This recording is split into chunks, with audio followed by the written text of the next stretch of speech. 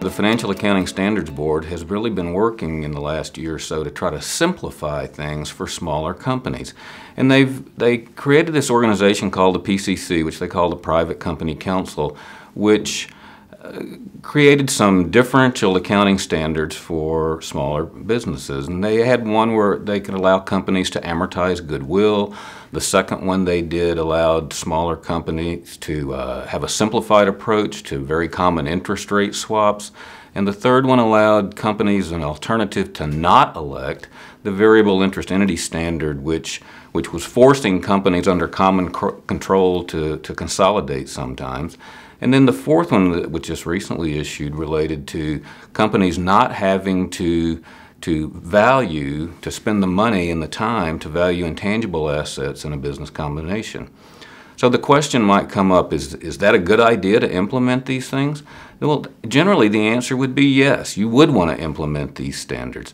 But because of the goodwill amortization standard, if you elected that, it would just be time that you didn't have to spend and money and expense in order to get this fair value measurement every reporting period.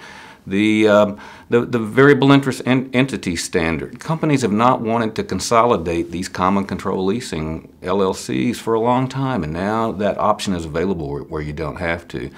Well, the newest one with the election not to value intangible assets in a business combination, that just really helps companies because that takes a long time and it's very expensive to get those things done.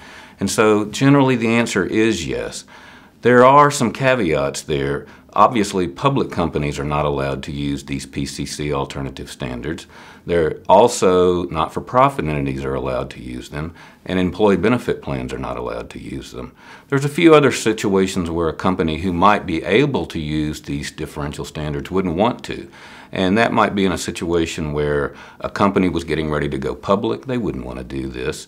Nor if a company was getting ready to sell to another company, they probably wouldn't want to implement these standards. So there's lots of considerations, both good and possibly negative, in implementing these standards, and we'd be happy to talk with you about it.